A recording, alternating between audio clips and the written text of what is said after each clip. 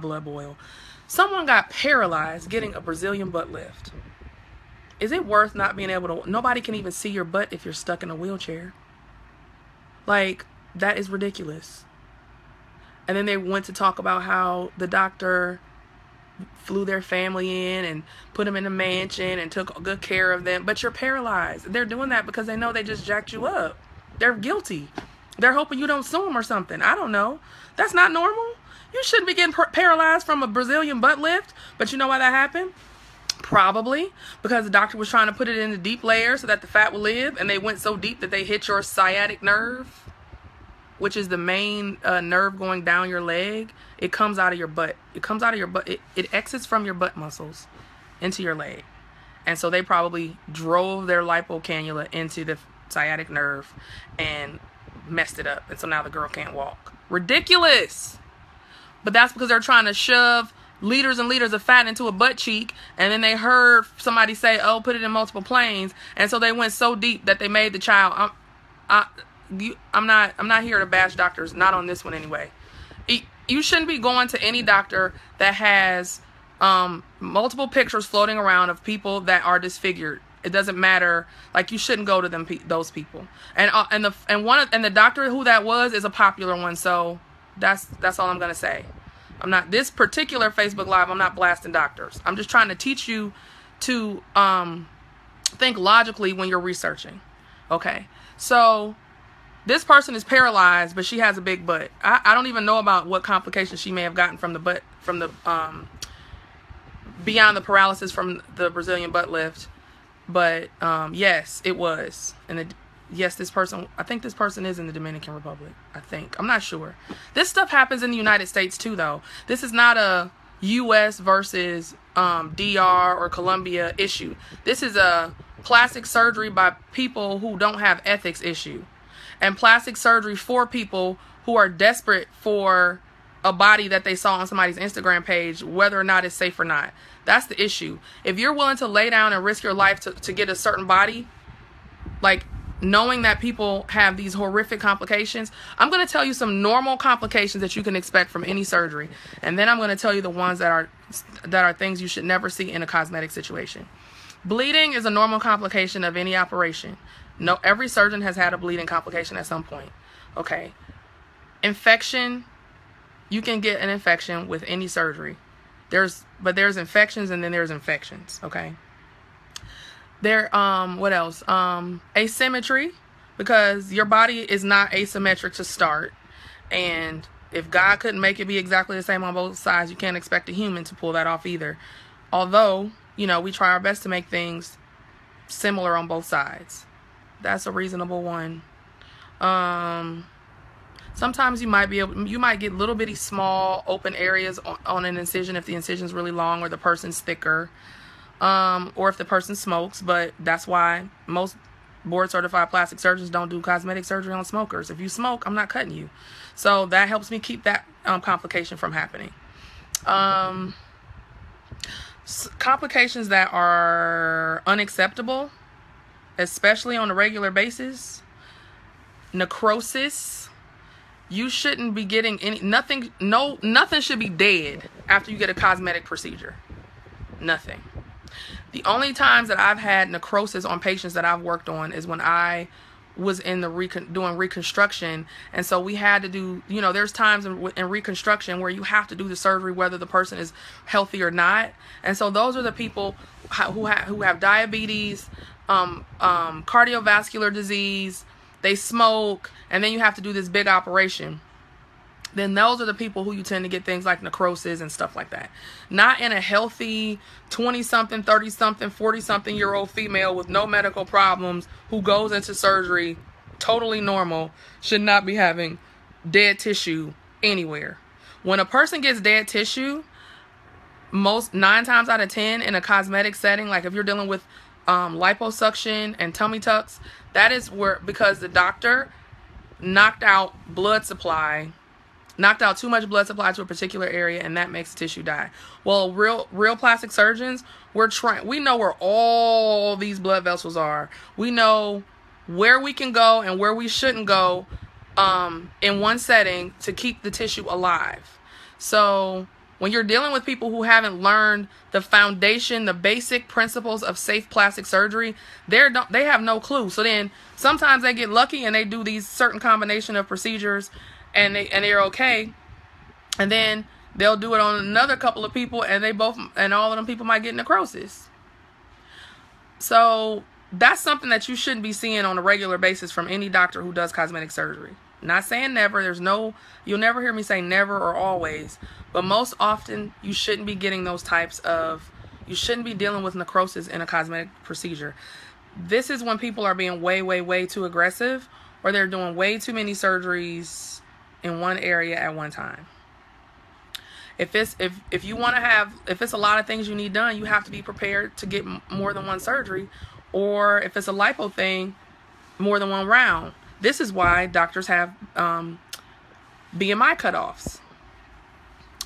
So the person that I helped yesterday, she had flown to the Dominican Republic with plans of getting her surgery the next day. She was supposed to get it the day after she got there. And when she went to meet the doctor said, no, you're too heavy.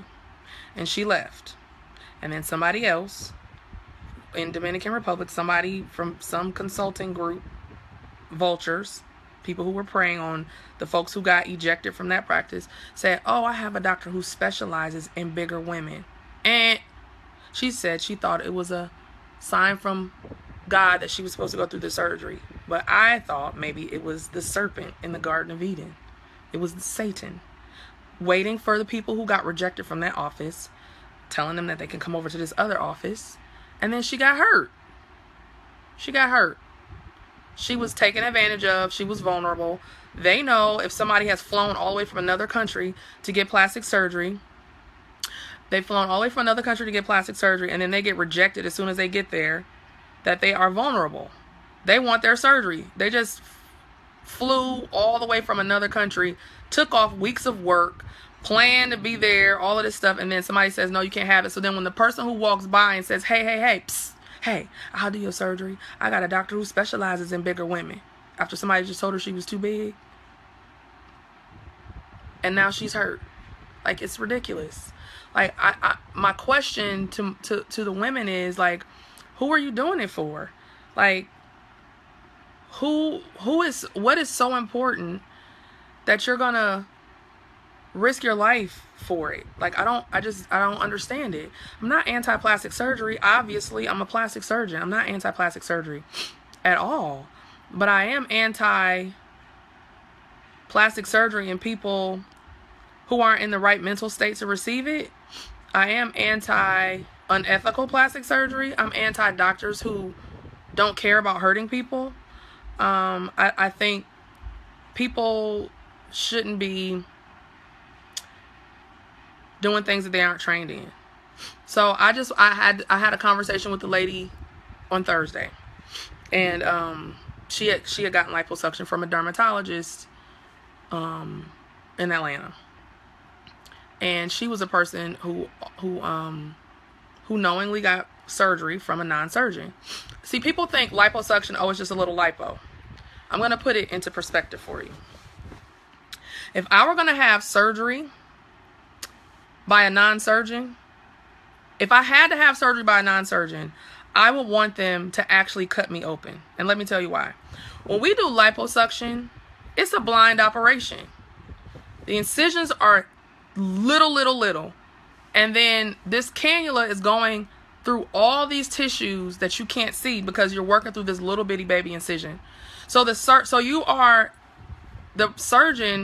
is working based on their knowledge of the anatomy and by feel. So if I'm going to have somebody who doesn't have a thorough knowledge of the anatomy because they haven't done surgery on it, I want them to be able to see. Right? Doesn't that make more sense?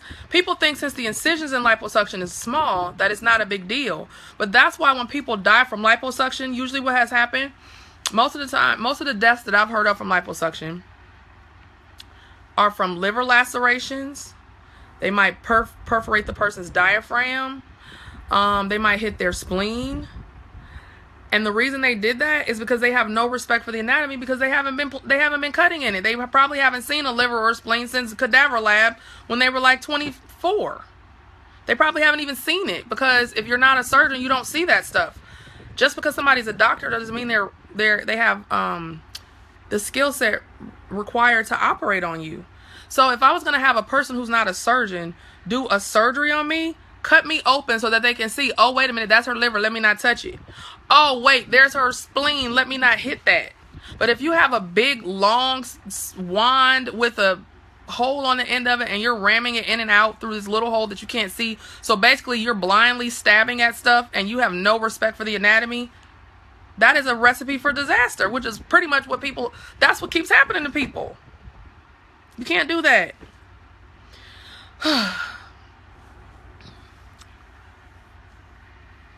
I just want people to be more respectful of the fact that it's surgery, it's your body, you only have one of them, and it's not worth dying for. And for the person who says, well, U.S. doctors don't make as good of bodies as the people in the Dominican Republic, then my argument is, if you can't, or Colombia or Brazil or wherever else they're going, just make sure it's a real plastic surgeon in those countries, at least then, and make sure they don't have a rate of death and disfigurement that is comparable to their success rate. Like, you don't want it to be like, oh, well, I know all these girls over here that got hurt, but then these girls' bodies was on point. Like, that's not, there's plastic surgeons in all those countries, real ones that are good. They come to our conferences and teach us stuff. Find those. Don't go to all of these people. If you keep seeing pictures of dead tissue and dead women from a doctor who can do a sweet Brazilian butt lift and make you a really small waist, that's not worth it. Go to somebody else in that country. If you just want to go over there, that's cool. You got a right to do that. Just be safe about it. Just be safe. That's it. Nobody should be dying for a butt. And the reason why I even care, because like I said at the beginning of this video, I'm not looking for Brazilian butt lift clients. That's not the type. I don't really like how those look, so I'm not gonna make that. I'm not gonna make that little bitty waist and those big hips and the big butt, because I don't like how it looks. So I'm not saying this to get you to come to me. I'm saying this because the people who are being hurt the most are minority women who have less money, which is me before I became a plastic surgeon. A minority woman. My mom is a hairstylist. My father was a crackhead. I grew up on the east side of Cleveland.